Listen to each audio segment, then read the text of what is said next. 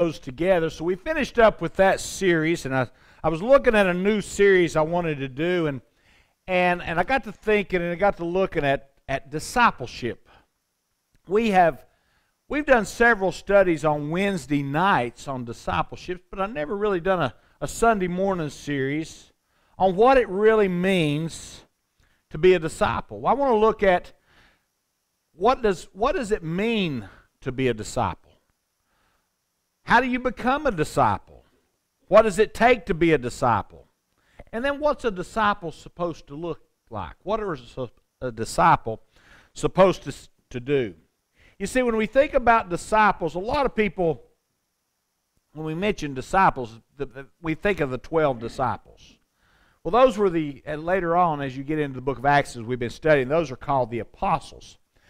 Anybody who is a follower of Jesus, a true follower, is considered a disciple. But here's the problem.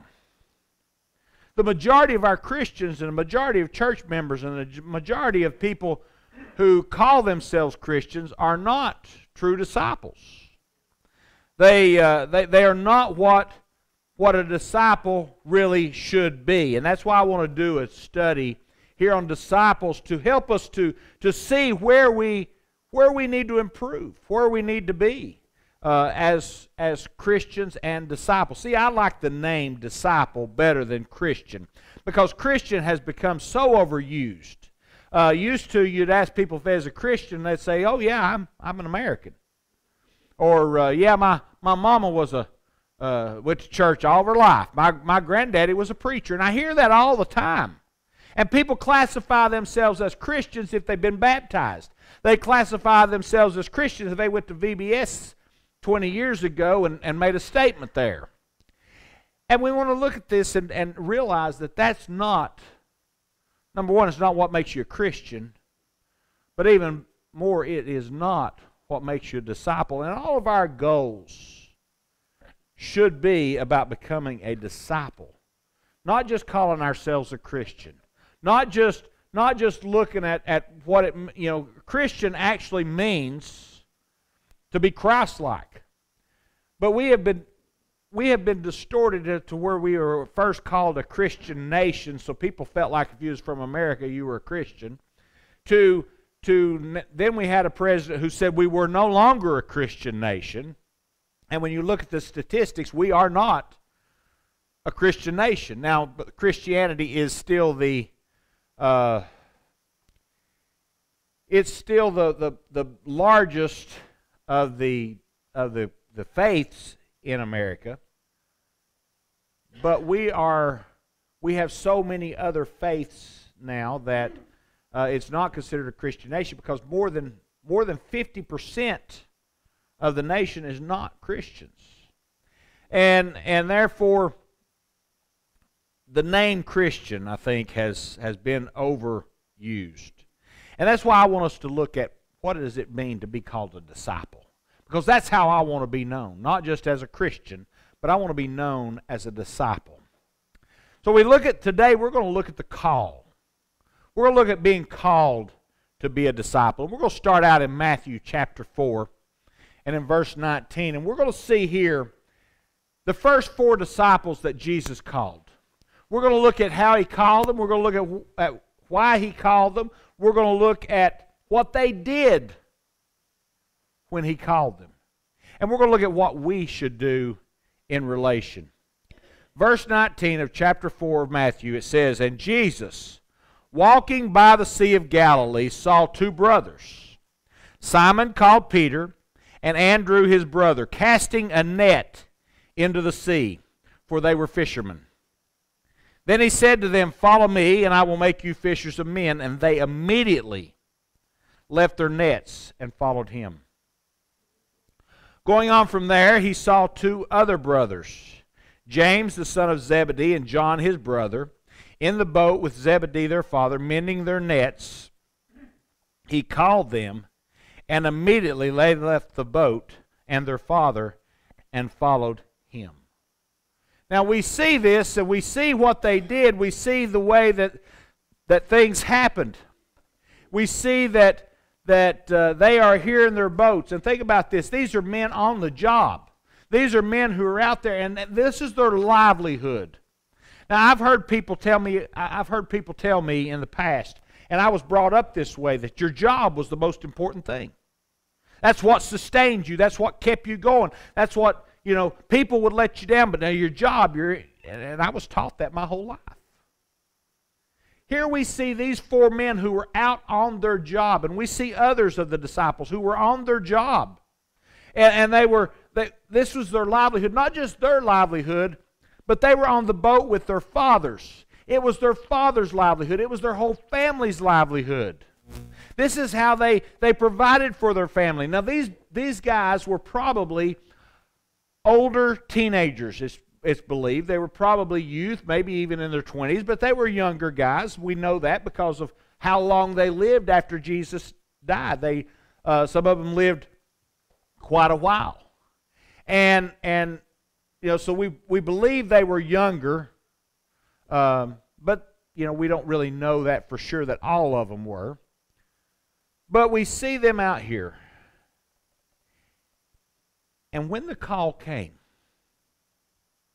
it's left. They left it all. I want to look at this. The initiation came from Jesus. He was the one who came and called them. He's the one who came and said, "Follow me."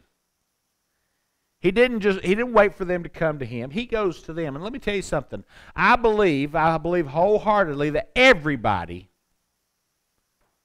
and I know this goes against some other thinkings and some other theologies, but I believe that Jesus, or the Holy Spirit, calls everybody at least once. I believe that everybody gets that opportunity. I believe we're all called to follow him. But this demonstrates his authority. This had demonstrated his sovereignty, that he calls disciples. Now, the thing is these guys already knew who Jesus was. They already had shown interest in Jesus.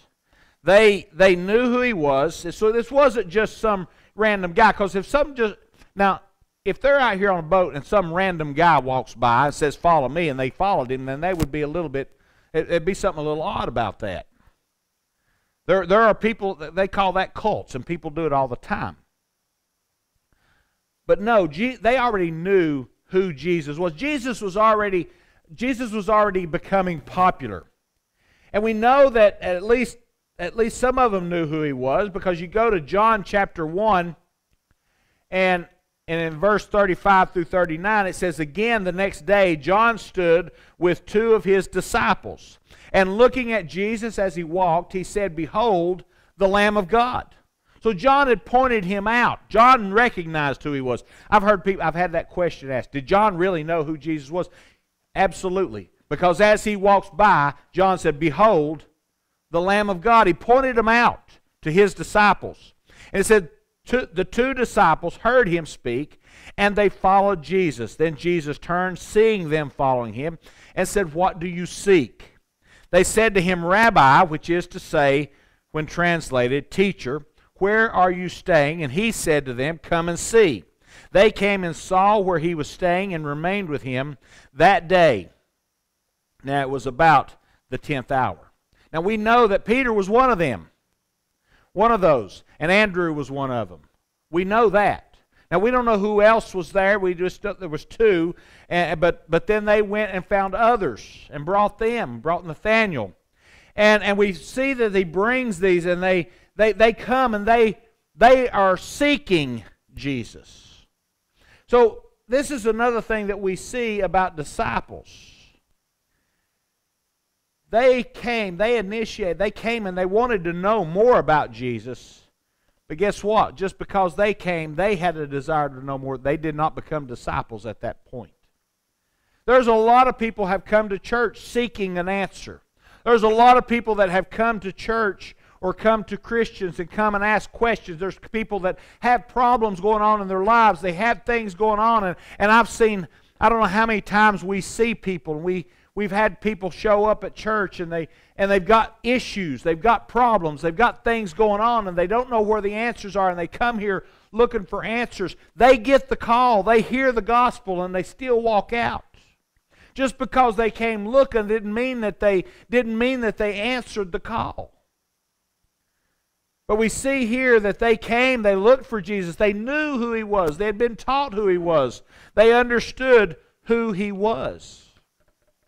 But you can't make the decision to be a disciple of Jesus, you can't make that decision to be a follower all on your own.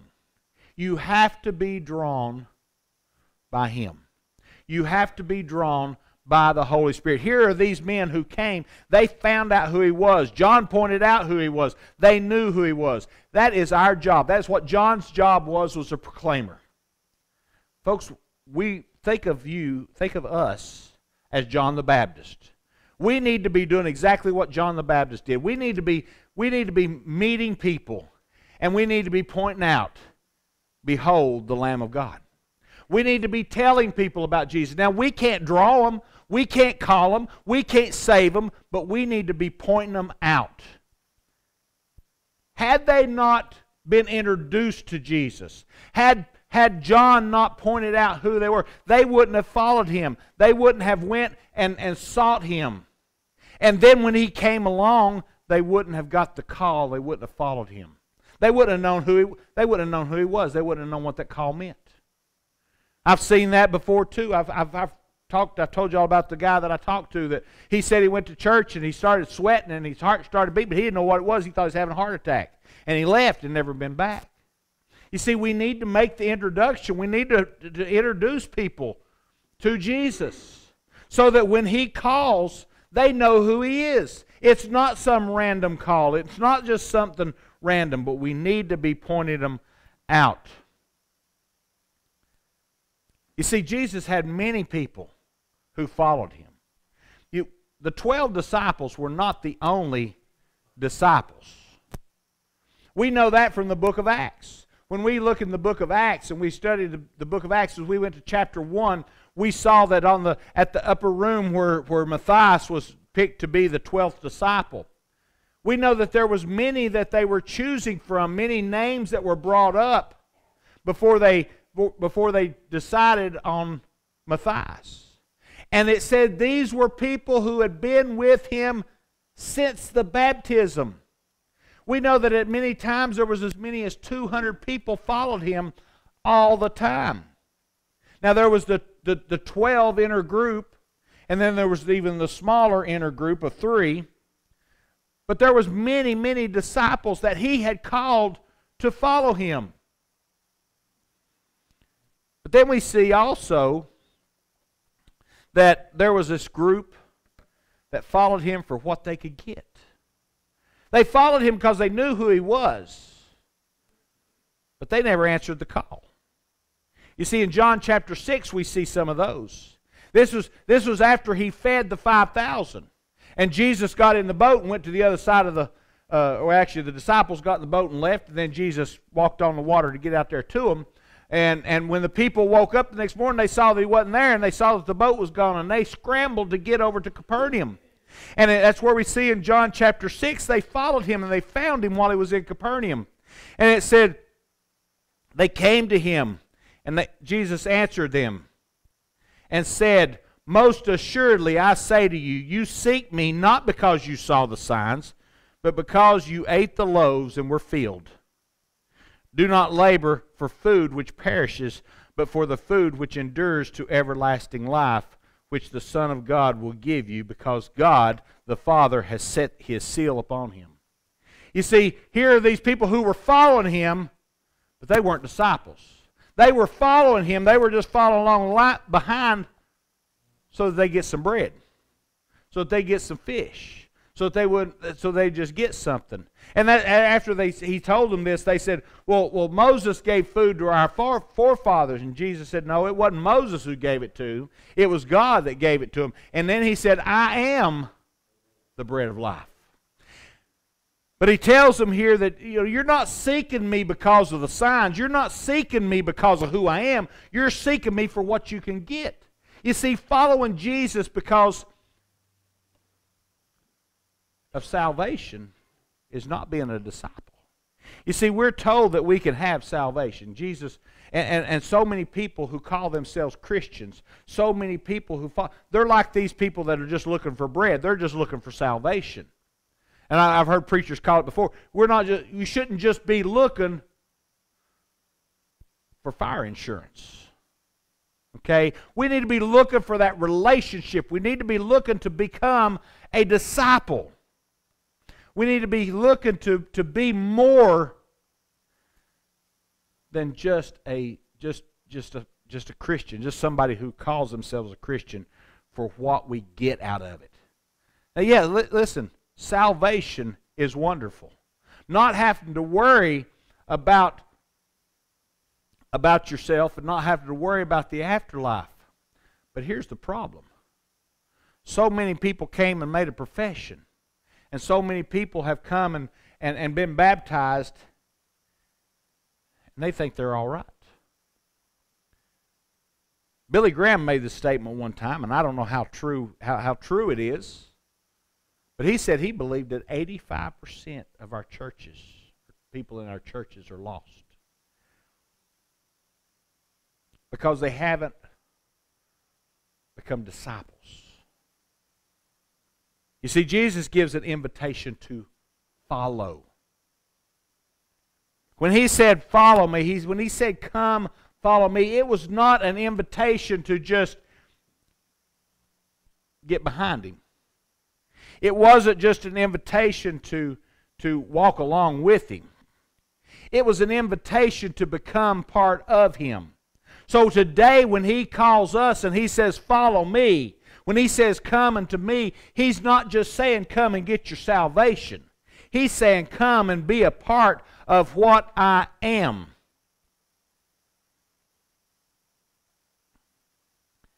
Matthew chapter 8, verse 18.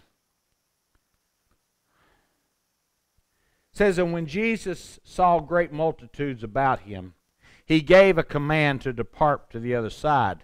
Then a certain scribe came and said to him, Teacher, I will follow you wherever you go.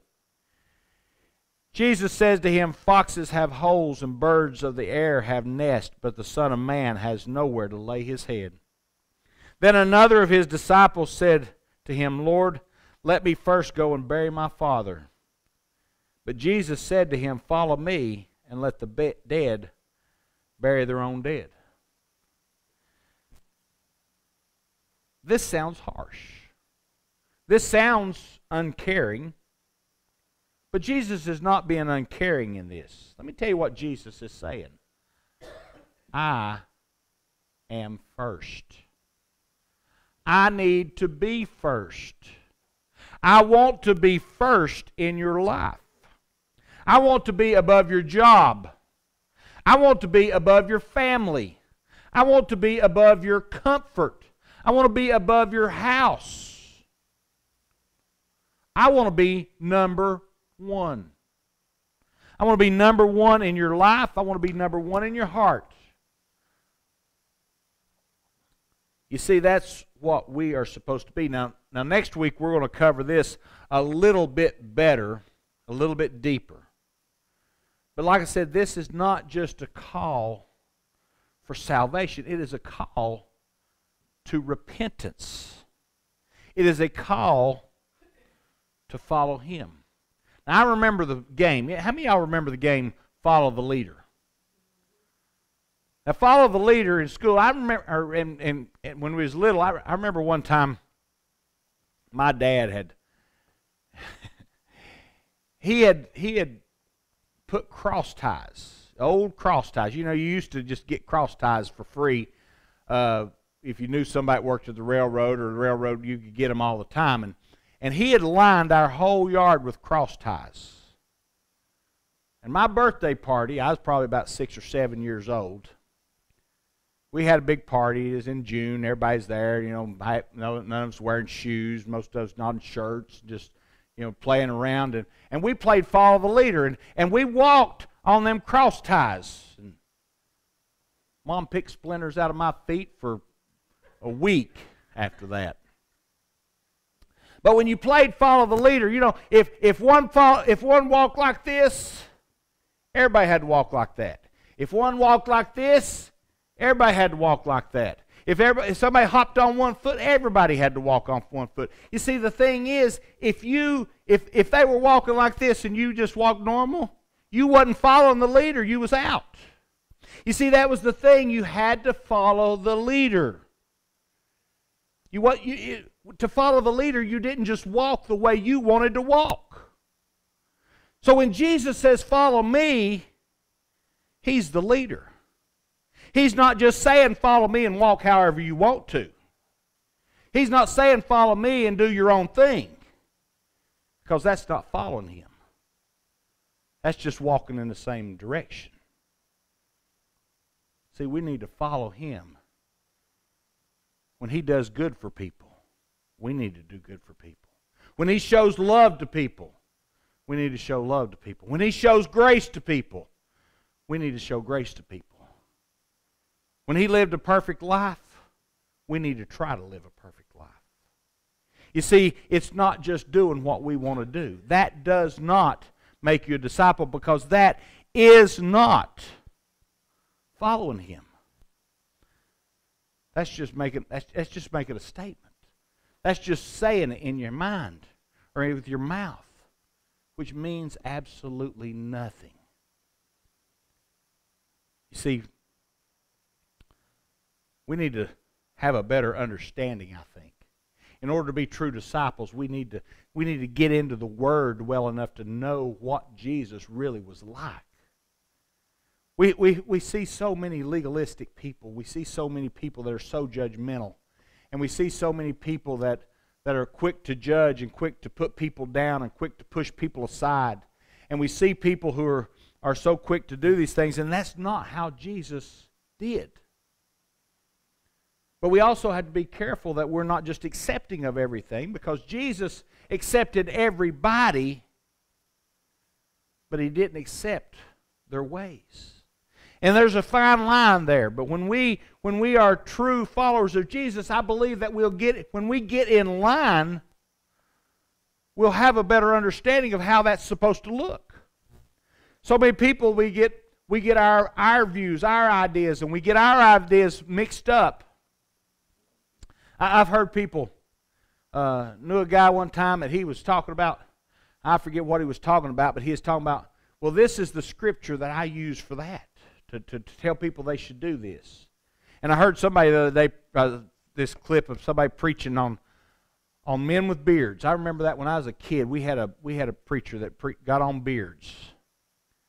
And said it was vanity and hiding something and all kinds of stuff. Let me tell you something, that's not in the Scripture. And they would take Scripture and twist it. And this one guy commented, he said,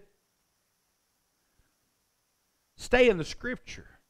Don't try to make Scripture fit your personal opinion.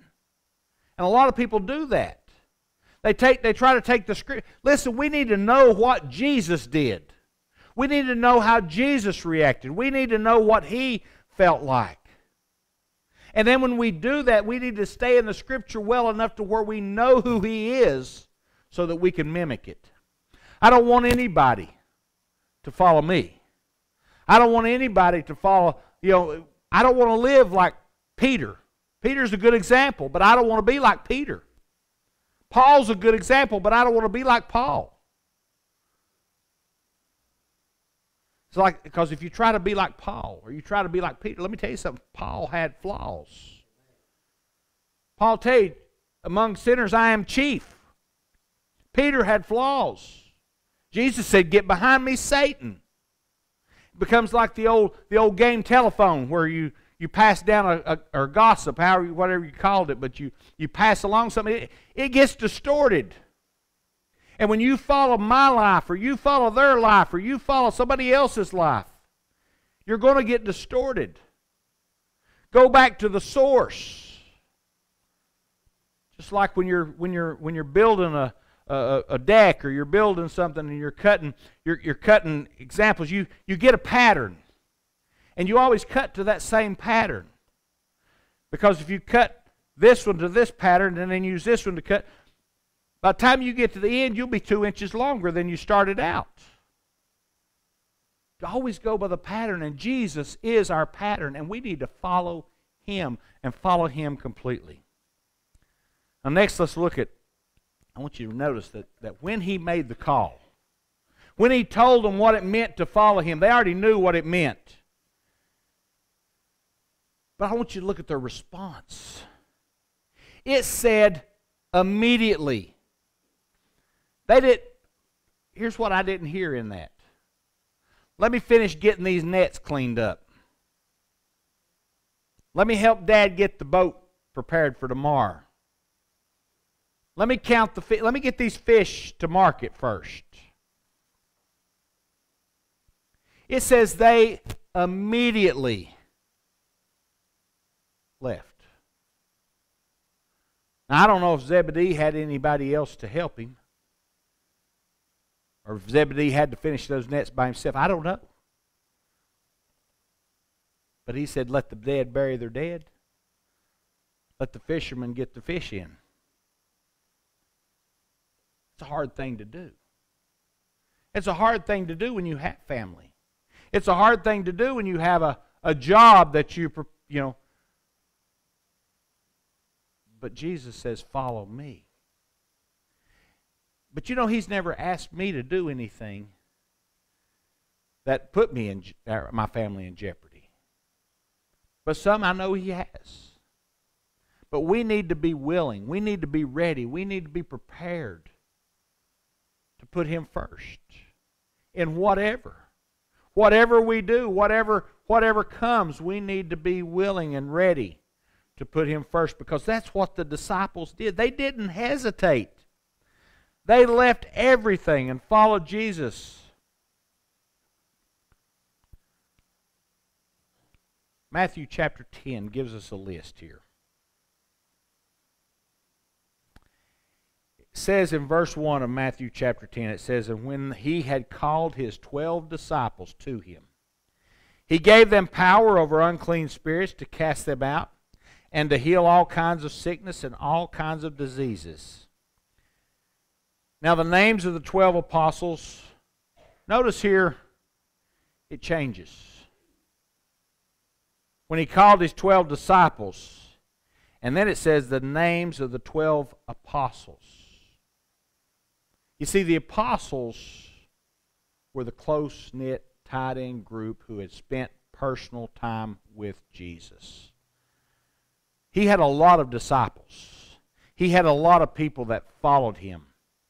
We had a lot of people that were that, and we could all be disciples. But to those He gave the power over unclean spirits, and He gave them to cast out spirits, and He gave them the power to heal sicknesses. Those are the ones who became His apostles. First, Simon, who is called Peter, and Andrew his brother, James the son of Zebedee, and John his brother, Philip and Bartholomew, Thomas and Matthew, the tax collector, and James the son of Alphaeus, and Lebbaeus, whose surname was Thaddeus, Simon the Canaanite, and Judas Iscariot, who also betrayed Him. You ever think of that? Judas was given power to heal the sick. Judas was given power over unclean spirits, and yet he still failed Him. So even though we are called to be disciples, and even though we become a disciple of Jesus, we have to remember there's still sin out there. We can be a disciple and still have to fight against the devil. Fight against the things that tempt us. Because even one who is given this great power still failed to it. Folks, we have a lot to live up to. And we need to learn to follow Jesus fully and wholly in our life to be known as a disciple. Now the question is what is your response? How do you respond to the call? Now, there may be some here this morning who has been feeling a call. There may be some here who has never made a profession. There may be some here who has never accepted Jesus as their Savior. You've heard about Him, you've learned about Him, you may have even made a profession at some point, but you've never truly given yourself to Him. Is He calling? You see, the thing is when He calls, He may not call again. And if you're feeling a call, if you feel the Holy Spirit is calling you, drawing you, telling you to come and follow Him, the best thing to do is do it immediately. Don't wait, because He may not call again. You think that if James and John had been out there and they said, "Well, let's get us our affairs in order. Let me have my fun. Let me do my thing." You think Jesus would ever come back around to their boat? Folks, you may not get the call again. If you're here this morning and you know the Spirit is calling you, then I invite you to come this morning. But maybe you're here and you've been calling yourself a Christian for 50 years. Maybe you were baptized. Maybe you have full salvation and you know it. But you've never really put Him first. You've never really took the steps to become a disciple. Just being called a Christian, just having that fire insurance was enough for you. The question is how do you respond to the call to follow me and be my disciple? That's the answer, that's the question that everybody has to answer for themselves. So this morning, that is your question. As Matthew comes, as Yahia comes, let us all stand. Lord, we come to you this morning and we thank you. We thank you for the life that you lived. We thank you for the example that you lived out for us. We thank you for all that you've done. We thank you most of all, Lord, for dying on the cross and giving us that opportunity for salvation. But Lord, we also thank you for the opportunity to be more than just someone who calls themselves a Christian. But Lord, that you give us the opportunity to follow you, to know you in a deeper way. Lord, if there's anyone here today that needs that, I pray that you would just draw them, give them that call. In your name we pray. Amen.